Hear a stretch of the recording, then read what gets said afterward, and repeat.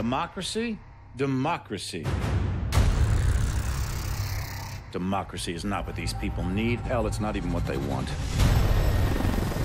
America's been trying to install democracies in nations for a century, and it hasn't worked one time.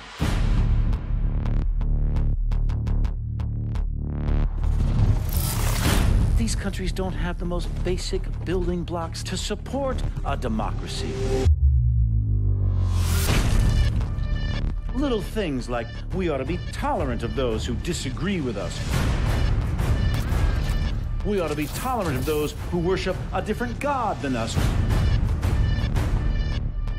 That a journalist ought to be able to disagree with the president. And you think that you can just march into these countries based on some fundamentalist religious principles, drop a few bombs, topple a dictator, and start a democracy?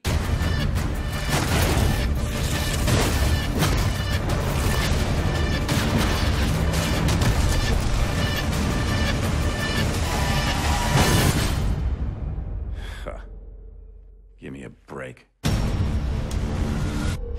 People don't want freedom. They want boundaries, rules,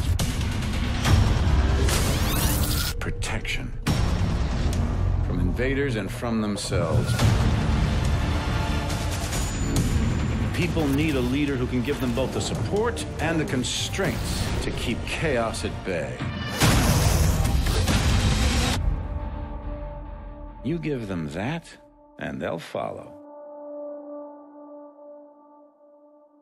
And that's where I come in.